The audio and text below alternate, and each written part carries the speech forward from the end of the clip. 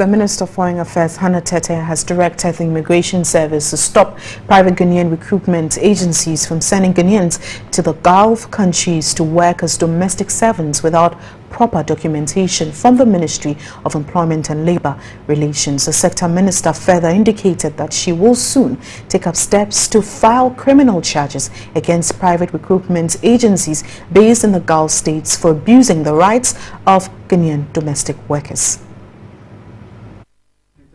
The sector minister, Tetteh, made the observation at an emergency meeting with private recruitment agencies operating in Ghana and Jordan. Discussions were geared towards streamlining activities of private recruitment agencies in promoting the rights of domestic workers living in the Gulf states. Reports indicate that domestic workers are maltreated and abused by the foreign nationals and have to seek refuge at the Ghana mission in the Gulf states. Moreover, salaries promised them are drastically reduced. The Foreign Affairs Minister was saddened about the development and promised to file a legal suit against those agencies in the Gulf states. Ensure that the people who you have attracted to go and work outside are people who you will ensure are not subject to any violence. They knew what jobs they were going to do. They were ready to go and do it. For as long as they are doing those jobs safely and without physical abuse, that's all right.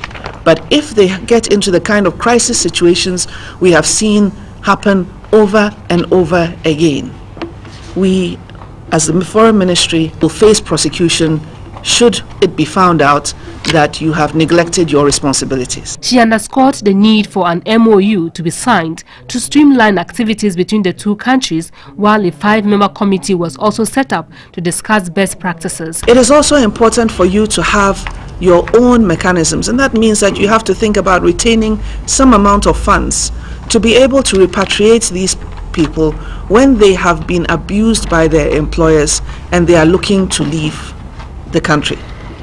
Because the fact of the matter is that when you are recruited into low-wage employment, you don't have the money to buy a plane ticket.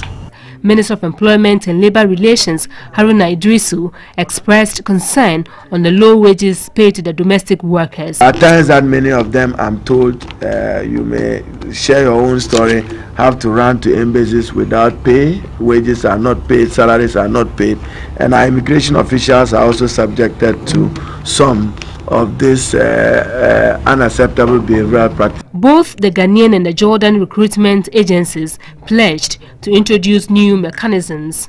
We have full protection for the house worker. We have insurance. We have office for human trafficking. We are part of this. We are sharing with Ministry of Labor and Police the immigration.